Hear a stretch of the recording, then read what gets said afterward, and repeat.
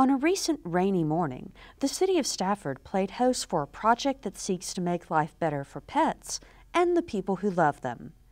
Kay Reynolds, Deputy Director for Fort Bend County Health and Human Services, describes the event. Well, today in Stafford we have the Spay Neuter Assistance Program, the SNAP program mobile unit out by City Hall in Stafford.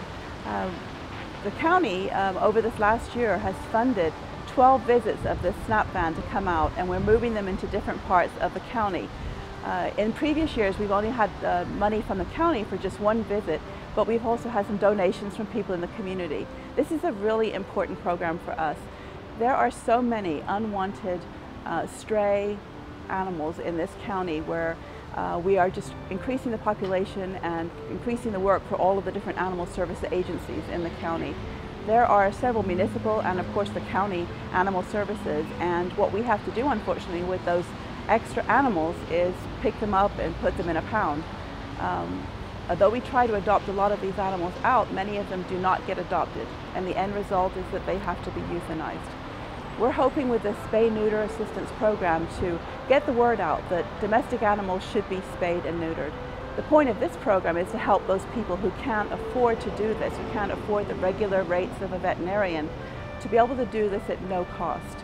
If they have government assistance, if they have any kind of free lunch or any of those programs, they qualify for a free spaying and neutering with their animal on this mobile unit. Also, they can get a free rabies shot along with the surgery, and if they want to, some low-cost other treatments for their animal as well, such as treatment for flea preventatives and so on, so they don't end up with heartworm. Also, this last couple of months we've added to the eligibility criteria. Anyone who is over 65 can bring their animal to the SNAP van and have them spayed or neutered for free. Over the next several months, the SNAP van will move to different parts of the county. In April we'll be in Fulshire, and in May down in Fresno area. If you want to see the exact addresses, you can go to the Health and Human Services website and find them out, or call Health and Human Services at 281-238-3589, and we can let you know where we will be in the next few months. Again, the message that we want to get out to the public is that spaying and neutering of pets should be a priority.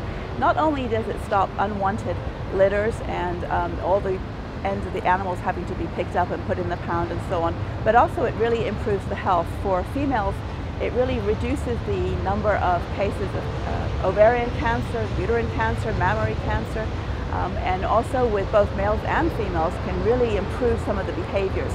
If your female's not in heat, she's not going to go out running around as much. The same with the male.